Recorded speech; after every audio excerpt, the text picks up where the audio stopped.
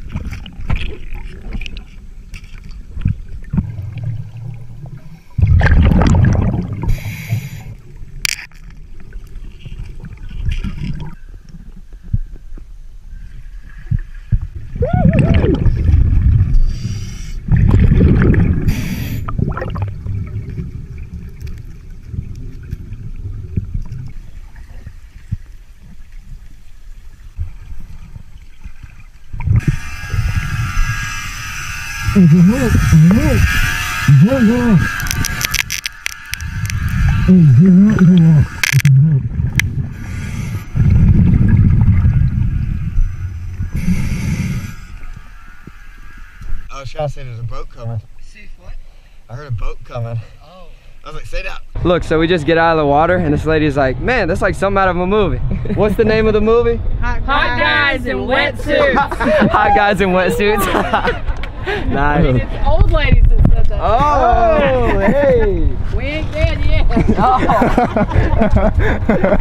Oh no. Water rising. Proceed immediately to shore. That's not good. Water rising. Proceed immediately to shore.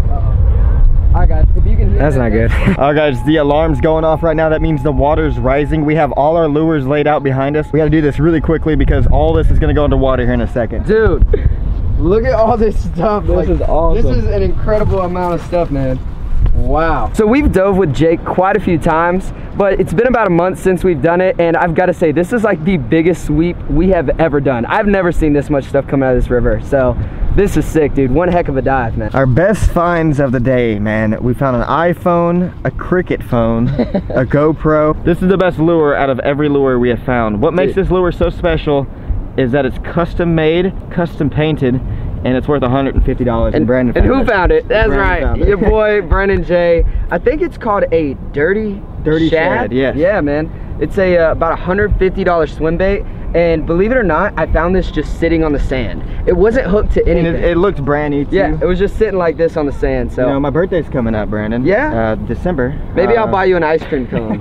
I'm not giving you this Swimbait. This one is going directly into my tackle box after I get done with this video, and I'm gonna be slamming some big fish on this, man. I'm super excited about this find, man. For those of you who don't know, Dallmyd and Tristan, they played a prank where I found a GoPro that they had planted, and so I thought I found a GoPro. Turns out they planted it. I didn't really find it. It was on TV and everything. Yeah, it was on TV. It was terrible, man, but but this is my first actual GoPro find. Tell me about your phone you found, man. So nothing crazy, no iPhone or anything, but I found this little Cricket wireless phone. It's like a LG, I'm not really sure what it is. You gotta step up your game, man. No. Oh my gosh, yeah. Jake. Hold on. Are they me or what? No. No? Oh man. Put the shades back on, bro.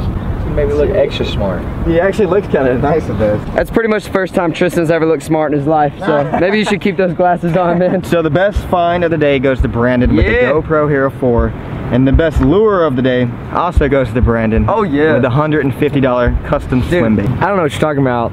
These look great.